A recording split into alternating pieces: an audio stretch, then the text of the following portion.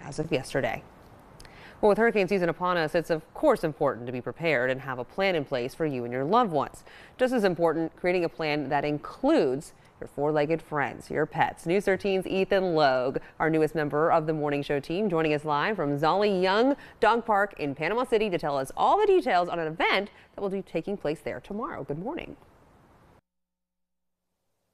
Good morning, Kelsey. And as you can see right in front of me, preparations already underway for tomorrow's event, which will be held at Zolly Young Park starting at 8 a.m. It'll go to about noon. And joining me now, one of the many individuals helping out with this event, Scott Jackson. Scott, thank you so much for waking up with us this morning. First off, kind of walk me through what we're seeing right here in front of us in terms of pet preparations for storm season. Sure, we just wanted to bring to everybody's attention that we are, celebrating Bring Your Dog to Work Day, and no better way to celebrate than to think about our furry friends as we get ready for hurricane season. So what you see in front of you is a variety of different things that are recommended by animal control here locally and also by ASPCA.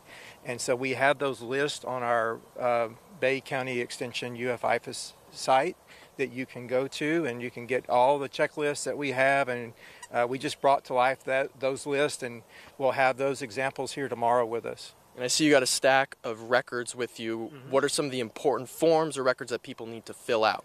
Sure. One of the records that I have with me is my pet records. I have Emmy over here. We have off camera, and then we have another dog here, Rocky.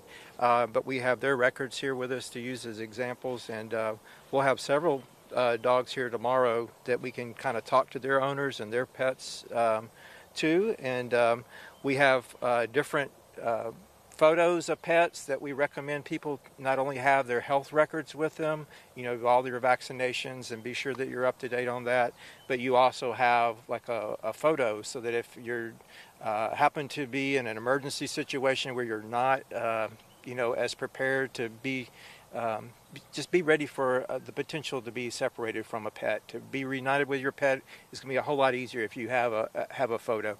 That would be a rare circumstance. We don't expect anything like that to happen, but we just want to be prepared. Oftentimes, if you go back and think about the emergencies that we had, even with the fire, no one was, disassociated with their pet. But we don't know what types of emergencies are going to come up. We're preparing for hurricane season, but really when we talk about pet preparedness, we're talking about all different types of emergencies, and oftentimes they come when you least expect it. Right. And again, this event will start at 8 a.m. tomorrow, it'll go to noon right here at the Zolly Young Park. Kelsey? All right, thanks so much, Ethan. Now let's take a look at some of your latest business headlines this morning.